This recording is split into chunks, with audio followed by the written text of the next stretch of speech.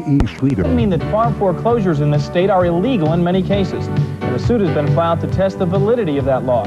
Mike Day will have more on that at 6. And the city of Des Moines has taken action to rid the downtown area of the current problem with crows. It's a follow-up to Eileen Wickstead's story from last night at 10. We'll have more on that as well. Weather-wise, Mike says a gloomy weekend coming our way with freezing rain and snow possible. Join us in 30 minutes for News Center 13. Sometimes when we reach for the stars, we fall short. But we must pick ourselves up again and press on, despite the pain. Their truest testimony will not be in the words we speak, but in the way they led their lives and in the way they lost their lives. NBC Nightly News with Tom Brokaw. Good evening from the Johnson Space Center in Houston. This is the nerve center of the Space Shuttle program, the training ground for the 7 astronauts who were killed in Tuesday's violent explosion. And so it was fitting that this today was the site of the NASA Memorial Service, the formal farewell to that crew which was so representative of the many faces of America. Thousands gathered in a grassy area where so many past triumphs have been celebrated, and the short, simple program drew heroes from the past. Neil Armstrong, the first man on the moon, a national goal set by the father of this young man. This is John Kennedy Jr. Military men, technicians, secretaries, the NASA family, joined by President and Mrs. Reagan, who met privately with the families of the Challenger crew. We come here grateful for the many ways we have known those whom today we mourn. God is our refuge and strength, a very present help in trouble. Therefore, we will not fear, though the earth should change, though the mountains shake in the heart of the sea.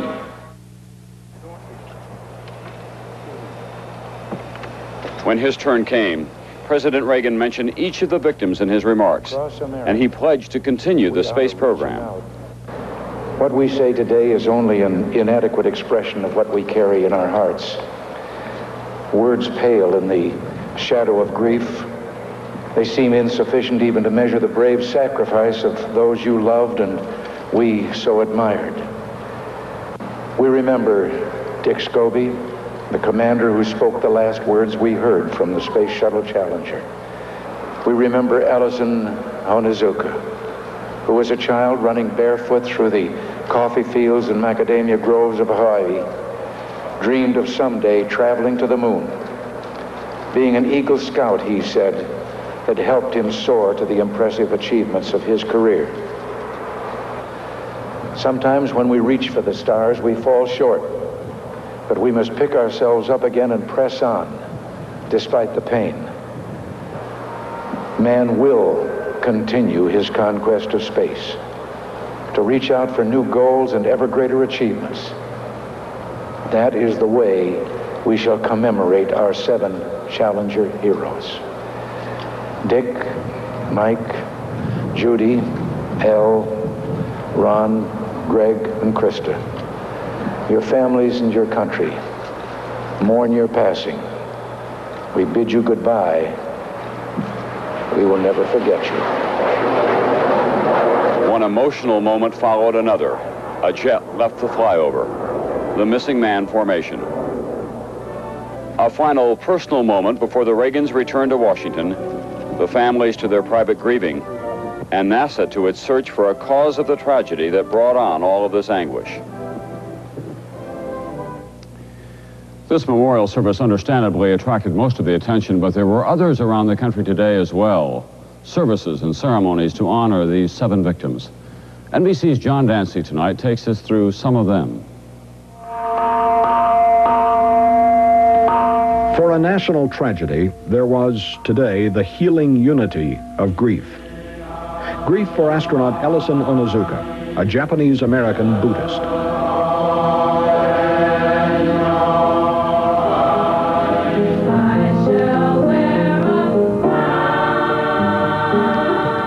For Ronald McNair, a black Southern Baptist.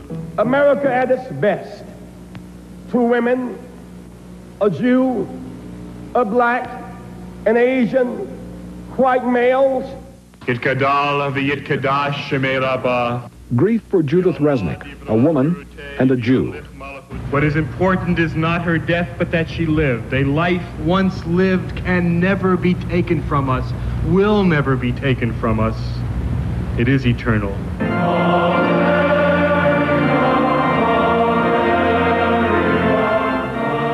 And for Navy Commander Michael Smith, a graduate of Annapolis.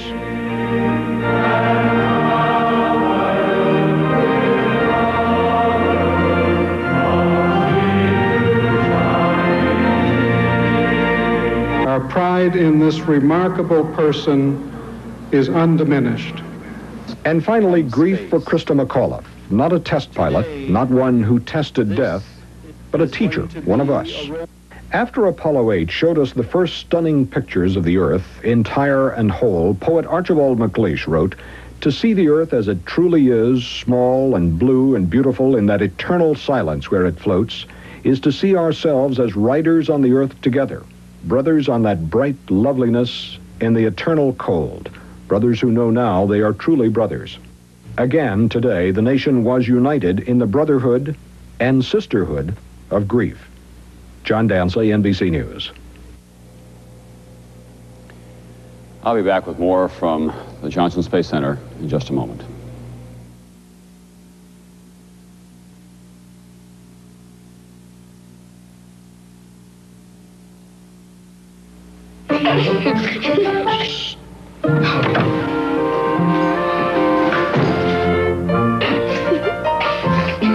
Ta mère est si belle, si mince.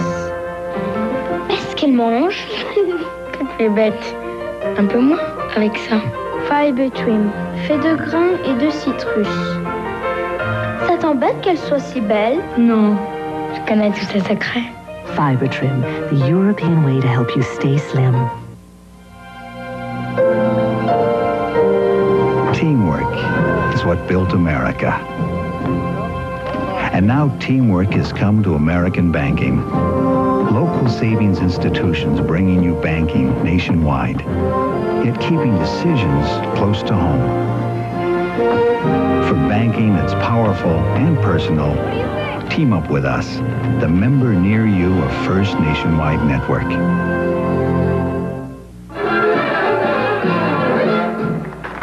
I just got dentures, but with Fixodent, I don't get the dentures come a loose blues. Fixodent and forget it. Denture wearers can't eat everything, but with Fixodent, I can feast more than just my eyes. Fixodent and forget it. Fixodent helps fix loose spots for a strong hold that lasts longer than any leading cream. A woman in my position can't worry about hold. Use Fixodent and forget it. Strong currents off Cape Canaveral made it impossible today for a small robot submarine to search for the wreckage of the Challenger. But that search does go on, and as NBC's Robert Bazell reports tonight from the Cape, so does the search for what caused the disaster. Bob? Tom, workers here at the Kennedy Space Center stopped today to watch the memorial service. But offshore, there was no let-up in the recovery operations. This Coast Guard helicopter has just located another piece of the Challenger. A crewman throws a flare to mark the spot. Small boats move in to recover the piece. Boats, helicopters, and airplanes continue to search the Atlantic today. Sonar devices on some ships located a large piece underwater. Officials think it may be the crew compartment, but so far there is no proof.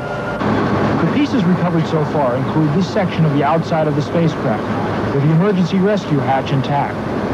NASA investigators are now examining thousands of pounds of debris. One major focus of the investigation, according to sources, continued to be that there was a leak in one of the solid rocket boosters. The shuttle is powered by 5 rockets. The 3 main engines get their fuel, liquid hydrogen and liquid oxygen, from the huge external tank.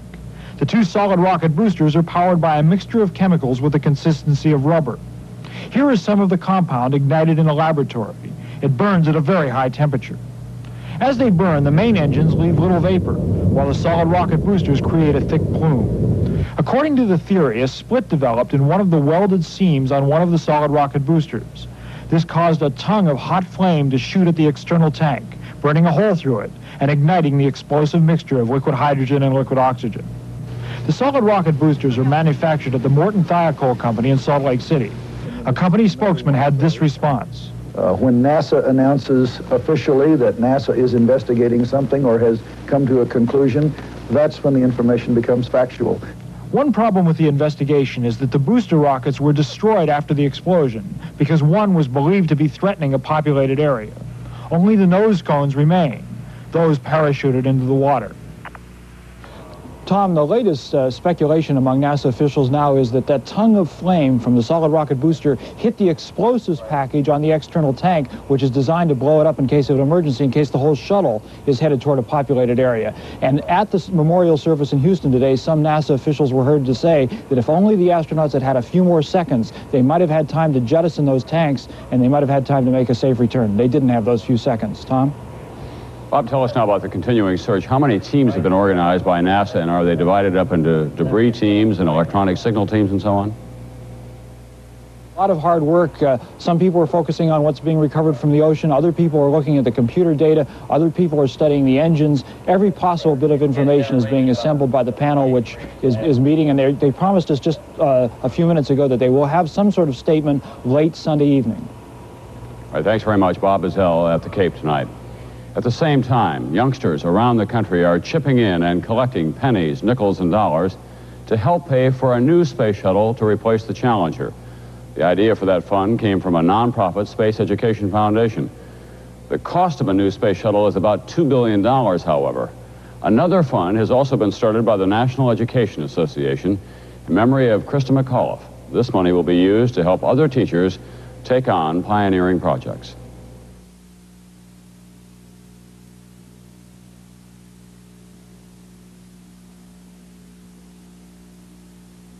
Hey, you're eating Bran cereal because it's good for you, right? Guess what's in it besides Bran? Sugar. Up to 22 added teaspoons a box. Over a period of time, that can really add up. And up. Introducing a new Bran cereal, Nabisco Shredded Wheat and Bran. The first high-fiber cereal without a grain of added sugar in it. Or even salt. New Nabisco Shredded Wheat and Bran. If you're eating Bran because it's good for you, why add sugar and salt? Nabisco. I think a little higher. When my head hurts, no painting looks good. In the past, I would have taken aspirin or Tylenol. But today, I take Advil. In its first year, doctors have recommended Advil over 500,000 times. You see, just one Advil is as effective as 2 regular strength Tylenol or 2 regular aspirin. That's good to know. Advil got rid of my headache.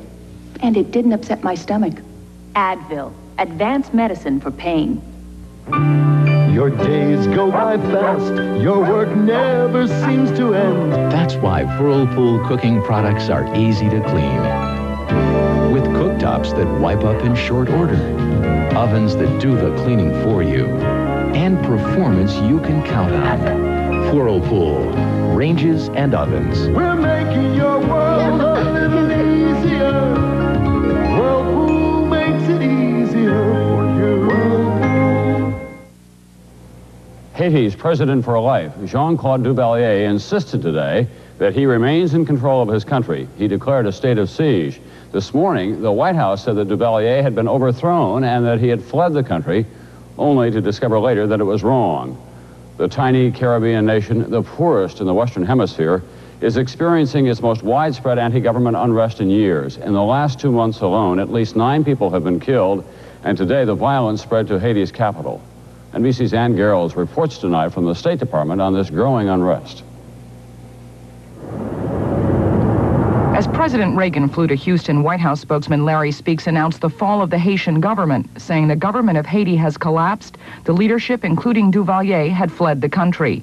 But Duvalier immediately denied this on Haitian television, saying the president is here strong, firm as a monkey's tail. A Haitian embassy official in Washington also denied White House reports. President Jean-Claude Duvalier continues to carry out his responsibilities as head of state. The administration had egg on its face. Do I have anything on Haiti? The conflicting reports, even conflicting rumors. Our information is that there has been no change of government. that martial law has been declared and all non-government radio stations closed. The international airport at Port-au-Prince is open. Duvalier has caused the U.S. embarrassment and frustration ever since he took over from his father in 1971. Though not quite as repressive as his father, Papa Doc, Baby Doc has ruled the poorest nation in the hemisphere irresponsibly. Duvalier and his wife have lived like kings in their impoverished country. In the absence of any organized opposition, the U.S. has poured in aid, hoping to encourage reforms. Since the Pope told Haitians things have to change in their country 3 years ago, unrest has spread.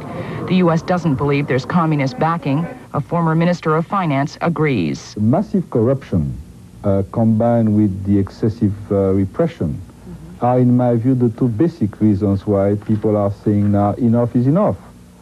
The U.S. has also had enough. Because of human rights abuses, the State Department is now recommending a cut in aid to Haiti. This could well undermine Duvalier even more. Ann Garrels, NBC News, the State Department. Those unfounded reports of Duvalier's downfall led to jubilation in Miami's large community of Haitian refugees. The people there said they believed the initial White House announcement. Hundreds jammed the streets thinking that Duvalier had been overthrown.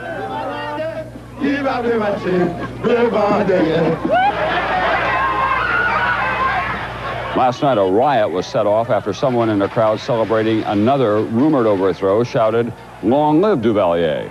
A woman was killed then, 9 other people were injured. In Minneapolis today, Mary Lund, who became the first woman to receive an artificial heart, underwent surgery to replace that artificial heart with the heart of a teenage girl. The donor heart became available last night, and it was flown from Billings, Montana, where the girl had died. Lund was kept alive for 45 days with her artificial heart. The GD Searle company said today that it was withdrawing its 2 intrauterine devices from the United States market. They are sold under the names Tatum 7 and CU7. That's the most prescribed IUD in the nation. They have been the subject of hundreds of lawsuits, and Searle cited its high legal cost and problems in getting adequate insurance. A moderately strong earthquake today rattled parts of 9 states, Washington, D.C., and Ontario. It lasted for about 30 seconds. It had a magnitude of 5 on the Richter scale. It was centered 30 miles northeast of Cleveland on the shore of Lake Erie. It caused tall buildings to sway. It knocked out a few power generators and shook people up, but apparently it caused no injuries.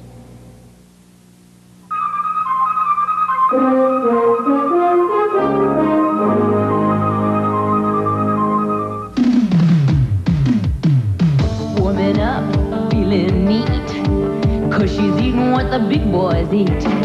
It's pure and simple toasted wheat, a funky taste that's not too sweet. It's just good, crunchy stuff, and I like that. Can't get enough of that. Pure and simple toasted wheat. Now go get your Wheaties. That's what this girl eats. Watch out, big boys. Thanks a lot, Citibank. Ordinary Visa and MasterCards won't do. No, Citibank always has to be better. Just by using them, my son earns bonuses called Citi Dollars. They save him up to 40% on nice gifts. But does he get me a grandfather clock or a color television? No, not my son. Come on, Mom, let's go! Come on, just a few more miles, Mom. Keep pedaling down that road. Citibank's Visa and MasterCard. It's Citibank that makes them better.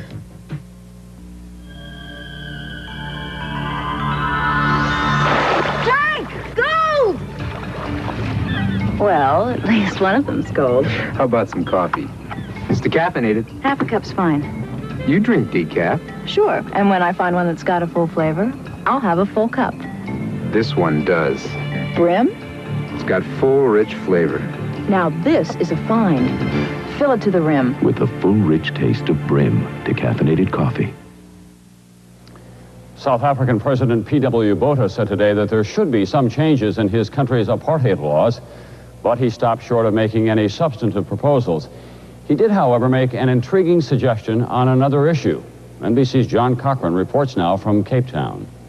The annual opening of Parliament. For the have-nots, the blacks, it's all very remote, for blacks cannot vote for members of Parliament. Still, some blacks hoped President P.W. Botha would change that as he announced his government's plans for 1986. All South Africans must be placed in a position where they can participate in government through their elected representatives. We have outgrown the outdated colonial system of paternalism, as well as the outdated concept of apartheid. He's not really dealt with the key issue, which is political power sharing. But what did surprise Tutu was President Bota's proposal to release black leader Nelson Mandela. I'm conscious of the fact that Mr. Mandela has been in prison for a long time, and that he is now in his 60s. President Bota suggested exchanging Mandela for 3 prisoners held by communist governments. A South African officer, Captain Bainant du Toit, accused by the Angolan government of attempted sabotage. And in the Soviet Union, scientist Andrei Sakharov and Jewish dissident Anatoly Sharansky. Bota's proposal for the unlikely prisoner exchange is meant partly for American consumption. President Bota today was trying to persuade Washington and Wall Street that he is a reasonable man and a worthy ally against communism. John Cochran, NBC News, Cape Town. Joseph Savimbi is the leader of rebel forces trying to overthrow the Marxist government of Angola in Africa, and he is currently in Washington looking for additional aid. Today, Savimbi said the Chevron Corporation's Gulf Oil subsidiary is one of his targets. Savimbi, who met this week with President Reagan, claimed that Gulf is helping that war continue. With the Philippines elections just 1 week away now, there was new violence today. A military truck protecting a supporter of President Marcos was attacked by suspected communist rebels. 5 soldiers and 2 of the gunmen were killed. Meanwhile, an independent election watchdog group implied that the Marcos government was trying to disrupt the voting by distributing money, weapons, and fake ballots. Moms have the neatest way to ease you into things. Like when you were a kid and needed a laxative, she wouldn't give you a harsh laxative. No, she'd say, Mom will make it better. Bet she meant this, Mom. Phillips milk of magnesia. M-O-M. And even when you're grown up, Mom gives you easy relief, not harsh. Doctors recommend milk of magnesia. See, Mom knows what's good for you. You know, no matter how old you are, nobody treats you better than Mom. Come take a trip in a 1986 luxury car built for the 1990s, Cadillac DeVille. Cadillac comfort and roominess, of course. But this Cadillac offers more. It thinks, monitors its own functions, keeps its driver apprised of changing conditions. The most sophisticated engineering and electronics of any DeVille ever. But this technological marvel retains classic luxury. Now available with 7.9% GMAC financing. You're on your way. The world is opening its door. I never understood when Mom made me clean my plate because there were places where kids were starving. Now I'm about to walk into a Dow laboratory to work on new ways to help grow more and better grain for those kids who so desperately need it. Yes, you can make a difference in what tomorrow brings. I can't wait. 'Cause Dow lets you do great things. Here at the Johnson Space Center, where the primary focus usually is on some monumental scientific task, the twin missions since Tuesday have been to find out just what went wrong and to help the surviving families through this ordeal. Tonight, NBC's Don Oliver reports that one family was ready to talk about this awful experience. Pilot Mike Smith also suiting up. Mike, to his friends and family, a much decorated Vietnam Navy flyer, dedicated to the exploration of space. The mission of Shuttle 51L was his first. There are now 7 new oak trees in the Houston suburb where Mike Smith lived, dedicated to his memory by his neighbors. A solemn procession left the Smith house this morning for the memorial service. 2 brothers, a sister and their families, in-laws and close friends. An emotional time. Mike Smith's brother, Pat. Mike loved his country. And he died for his country. We remember Michael Smith, who earned enough medals as a combat pilot to cover his chest, including Jane and Mike Smith had been married 18 years. Their son Scott, 17. Medals and the Vietnamese Cross of Gallantry with Silver Star. Allison, 14, and Aaron, 8. Listening to words of praise for a man they say will never die in their hearts. After the service, the Smith home was open to friends. Through it all, Jane Smith retained her composure. Her husband, she said, had no doubts about his role in the space program and left her with no doubts. There was never any doubt in my children's mind or my mind that he was not on the right road. Our 8-year-old said, Dad is still living. He lives in our hearts. If we forget about him, then he dies. But if we remember him and do our best for him, then he will live forever. Jane Smith says that if the shuttle program continues, she'll be fine, and that the prayers and love of the country will keep her strong. Don Oliver, NBC News, Houston. This has been such an emotionally wrenching week for all of us, a draining experience. At the end of it, we're left with our own personal impressions of what we have been through. And so many of those impressions are shaped by those unforgettable images, which were at once horrifying, haunting, and yes, even beautiful. This has been, after all, a week that we'll never forget. Good morning. This is Shuttle Launch Control, and the temperature at the launch pad right now is 24 degrees. There they are, the crew of Mission 51L, including teacher and space participant and the first private citizen to fly in space, Krista McAuliffe. Big smiles today, confidently getting into the van. MS3, LTD, I read you loud and clear. Good morning. Good morning, I read you loud and clear. We have main engine start. 4, 3, 2, 1, and liftoff. Liftoff of the 25th Space Shuttle mission, and it has cleared the tower.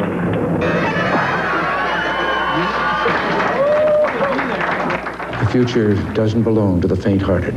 Throttling up, It belongs to the brave. 4%. Challenger, go at throttle up. Challenger, go at throttle up.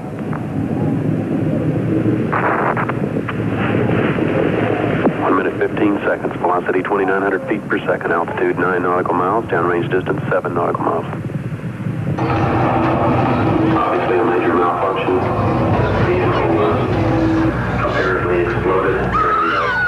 The Challenger crew was pulling us into the future, and we'll continue to follow them. We had hoped to push this day back forever, but that was not to be, and we all, I guess, intuitively knew that. I felt as if my whole body blew up inside when I saw that, and I can just never be as shocked as I am now. While it was terribly sad, there were things about it that we want to remember that were good. They had a dream and they went for it. Sometimes when we reach for the stars, we fall short. But we must pick ourselves up again and press on.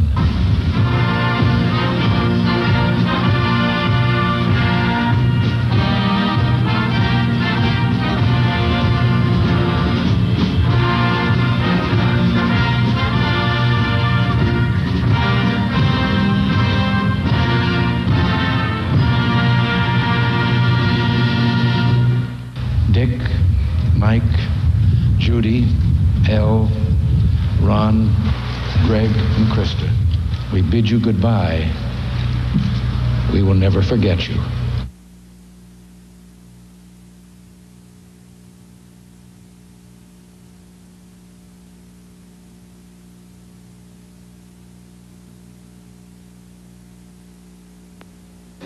Peter the Great, an epic world premiere event about a man who changed history forever and became Russia's greatest hero.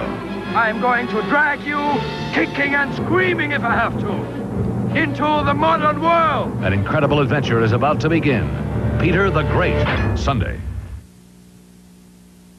Coming up tonight from your news center. A 135-year-old Iowa law may end up saving hundreds of family farms. Federal budget cuts may cost you a lot of city services you've come to expect. And we'll talk live with an economist about the future of the 86th state economy.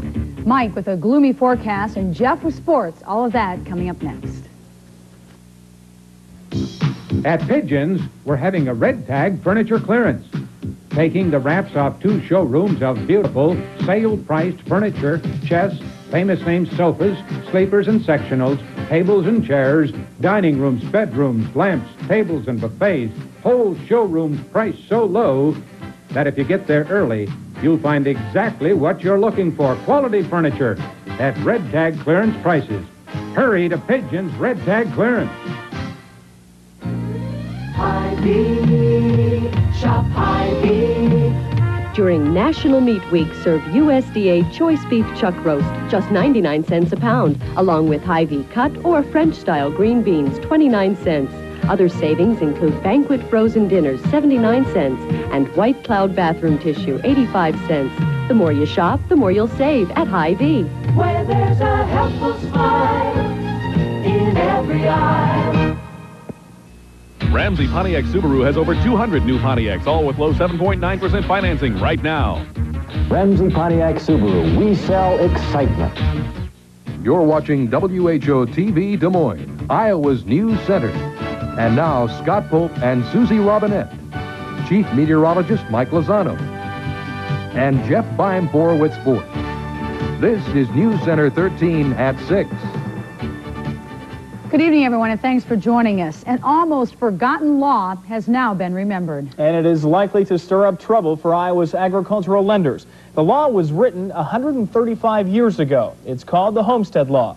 It seems every time there's a farm crisis, the Homestead Law pops up. As Ag Director Mike Day reports tonight, this time it could save hundreds of families their homes. February 8, 1985, sheriff's deputies from 6 counties converged on the Elmer Steffes farm near Audubon. At the request of the local bank, they hauled off machinery and livestock. Now the federal land bank is foreclosing on the Steffes farmland, and it would appear there is little chance Elmer and his wife Pat can avoid being kicked out of their home. What little hope there may be for the Steffeses and hundreds of other farm families to remain on their farms can be found in a little-known Iowa law written more than 100 years ago. It's called the Iowa Homestead Law. In short, it says during a foreclosure, a farmer's homestead, meaning house and up to 40 acres around it, is exempt from the initial sale. Only after everything else is sold can the lender foreclose on the homestead. Attorney and U.S. Senate hopeful John Rorick is taking the law to court. He's filed a suit on behalf of Elmer Steffes and 3 other farmers, claiming they've been robbed of their legal rights.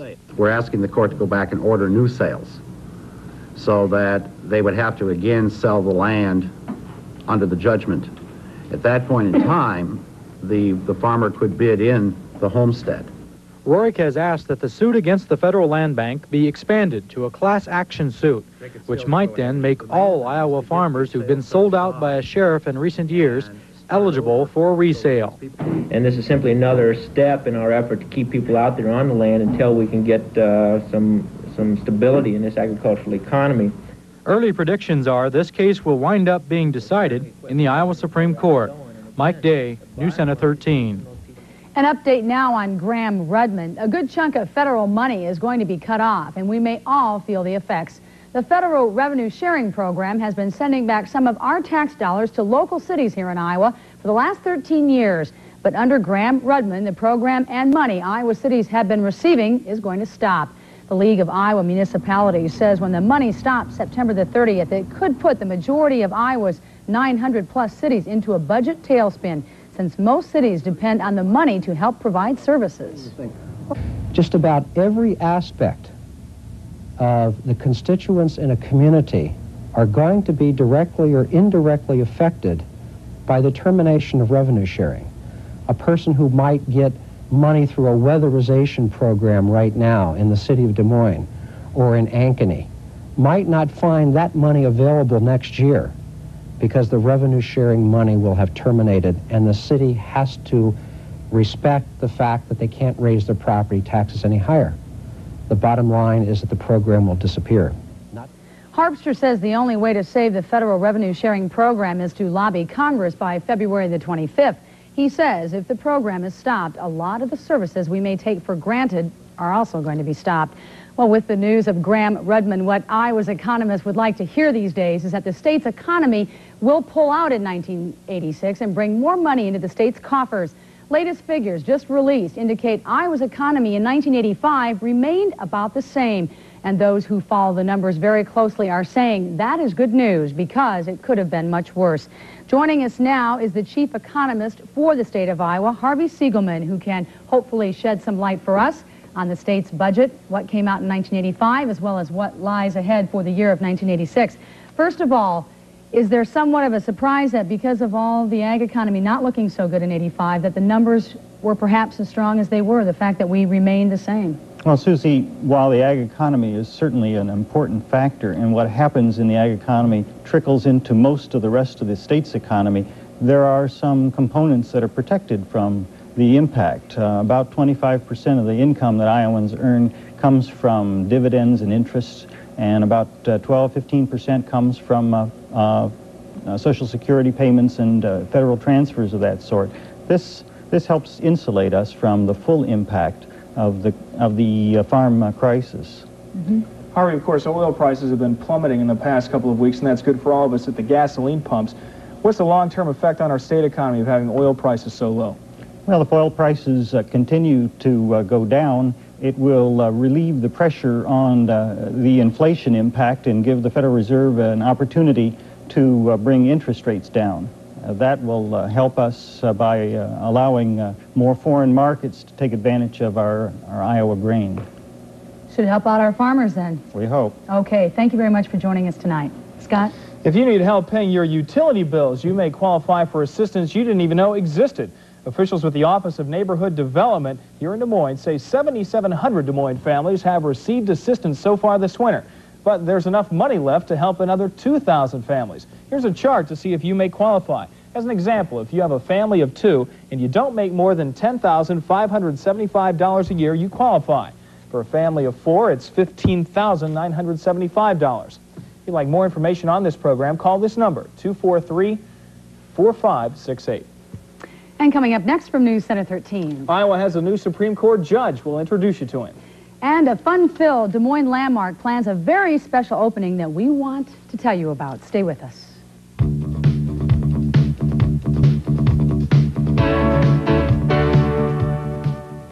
You're a soybean farmer and you're ready to plant. Getting a good stand is critical to reaching your yield goals. Rather than risk replanting and decreased yield due to early season diseases, you go for beans treated with Apron. Apron systemic fungicide from Gustafson controls early season infection from Phytophthora root rot and Pythium. Apron coats a seed's external layers, then penetrates the seed coat, providing systemic protection up to 21 days.